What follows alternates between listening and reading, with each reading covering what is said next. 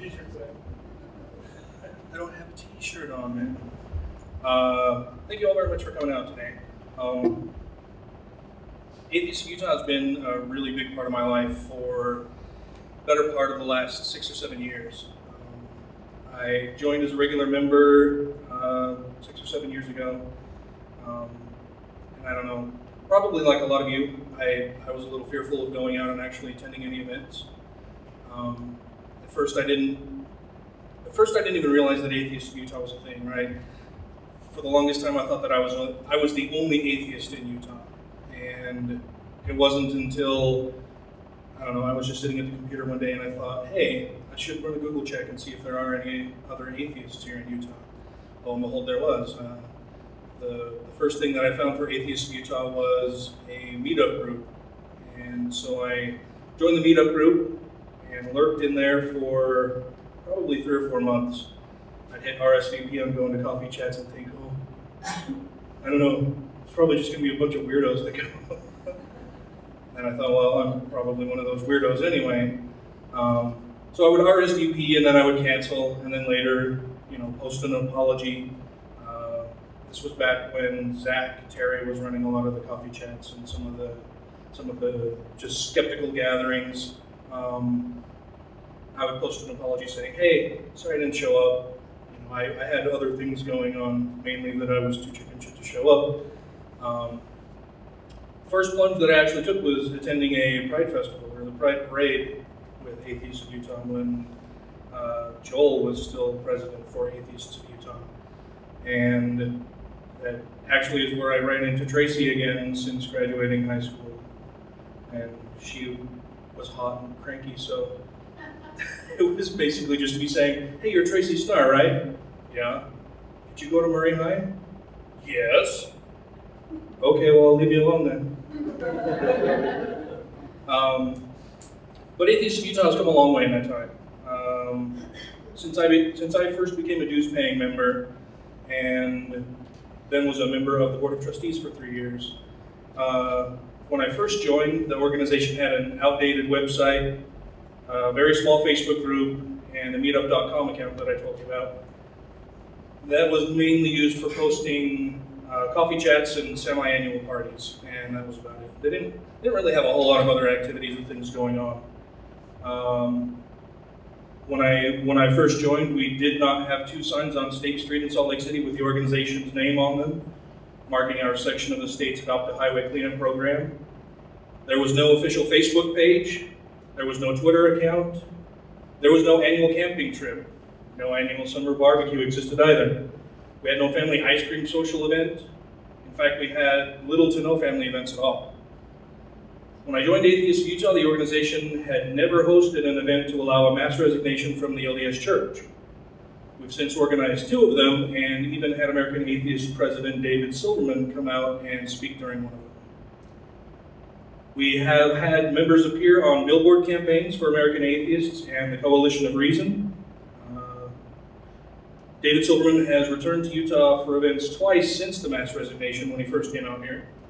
Once for the American Atheist Convention in 2014, where Atheists of Utah was a proud supporting organization that worked with American atheists to ensure the convention's success. And most recently, because I badgered him into coming out for a speaking event as part of his book tour. I wasn't originally on his schedule to come out here, but I saw that his schedule was posted and I said, what, no Utah? Come on, man. So eventually ended up talking him to come out here, and it ended up being, I believe, the largest turnout for any of the book signing events on the tour that he's doing now. So I think it was a very successful event. Part of that maybe because I was also able to get an appearance for him on X96's Radio from Hell show the morning of his speaking event. He was a lot more firebrandy than I think they anticipated, so I don't know that they'll have him back. it was exciting. It was a lot of fun. Does anybody here, I know there are a few of you out there that have been with the organization for a while. Does anybody remember the old Atheists of Utah logo? The red, yeah, which one? Yeah. Well, the most recent one before our current redesign with little we just had the state of Utah, I think, kind of askew, and so that was the logo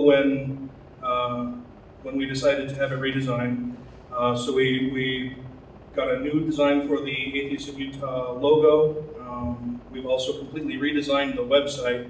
I don't know if anybody in here ever visited the old website. It was an old WordPress thing that was fairly difficult to update.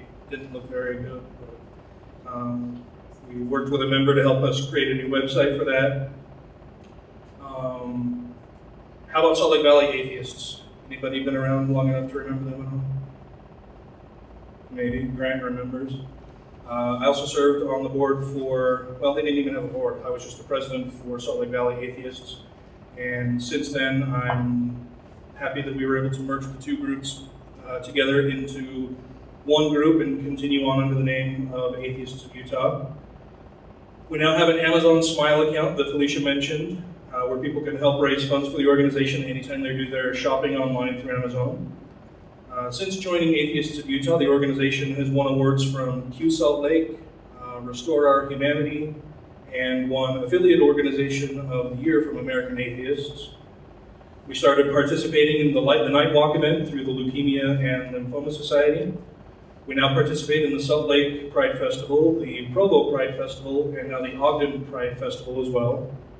The annual Winter Gala was also started after I joined Atheists of Utah, thanks to Grant. This year we raised $3,567 that we donated to Planned Parenthood. If elected, a couple things I'd like to change during my term as a board member would be to move the Thursday Coffee Chat to a better location. Mestizo has been awesome to work with. They've been great for so many years. They've provided us a space. They've allowed us to be atheists in there openly for a very long time. But we outgrew the space at least 2 years ago. The parking is just getting worse and worse. I would like to find a better location where we can actually have conversations inside, where during the winter it's not too hot and during the summer it's also not too hot. I don't know how that works out. And somewhere where people can actually park and get to the coffee chat. I'd also like to bring back the monthly brunch for those who can't make it out to something as often as we hold events. You know, we've got, I think, 3 different weekly coffee chats now. We do the parties, we've got the gala, the camping trip, the family social, all of those. One thing that has kind of fallen by the wayside was that we used to do a monthly brunch where people would get together. I think it was on the first Sunday of every month, and we would occasionally have speakers come out, even if it was just a local speaker, somebody who's doing very cool work locally. I'd like to bring those back. Okay, so yes, Atheists of Utah has come a long way since I joined the organization. While I started some of the things I mentioned today, the truth is that none of them would happen without the support, and without the support of a team dedicated to the success of the organization, and from the support and volunteer efforts of our membership as well. Without you guys, Atheists of Utah would not exist, so I'd like to personally thank each of you for coming out today and for your continued support. Thank you. Anybody have any questions for me? Yes, Peter? You said that those are things that you want to do if you're on the board again. Why haven't you done them since you've been on the board for the last couple of months? As you know, the board has gone through a pretty rough transition over the last 6 months. We've been ironing out a whole lot of things. We have begun initial work on some of these things. We've been looking at different locations to move the coffee chat. We've also been looking at different locations to start holding the brunch. So we have started working on these things.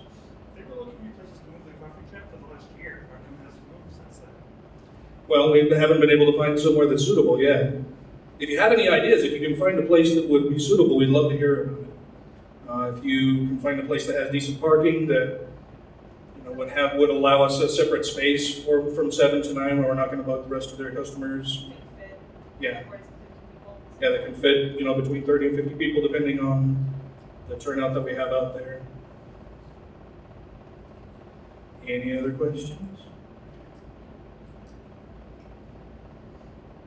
All right.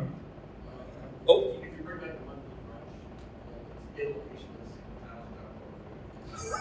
is Yeah, the Sizzler was not, well, I think the Sizzler closed for a reason, part of it being, but yeah. ceiling tiles and water dripping on the people's food below was not a good thing. Yes, Peter? Why are you rerunning again now but not last year? I'm rerunning again now because I would like some more continuity on the board. I know that it's gone through a lot of turmoil lately. I mean, how many different board members have we had just in the last 3 years? It's gotten to a point where I think the existing board members all get along really well. We have a lot of focus, we have a lot of determination, we know what we would like to do going forward. And I thought that the board had been in decent hands before, but there was a lot of stuff that should have been done differently. I think the current board has been working together really well, and we're ready to move forward and take the organization in a lot more positive direction and get a lot more people to come out and normalize atheism a lot more here in Utah and nationally. Another one? 2/5 of the board are still on there. How come they haven't been doing those things? How come they haven't been doing what things? Well, you're saying that there was so much turmoil and all the board members weren't doing all these things. Two of the same people are still there. I'm sorry, which things do you think that I said they were not doing? Just made a comment that all the turmoil and things weren't being done because board members were on there, yet 2 of them are still on the board. So I'm not sure what you mean by, I'm not sure what your question is. That never mind. Okay. Maybe try to ask it again. We're going to do the board Q&A, so if you can think of another way to rephrase it, or maybe beat me over the head with it a little bit more, I'll understand a little better. Yes, Andy? And are we rescheduling the ice cream social this year? Yes, we do plan to reschedule the ice cream social because that's always been a big hit for everybody. Unfortunately, when we tried to do it earlier this year, the weather just, it was not an ice cream social kind of day, so. So we did have to postpone it, but yeah, we will be rescheduling. Nice. Anything else? Tama? Okay, thanks.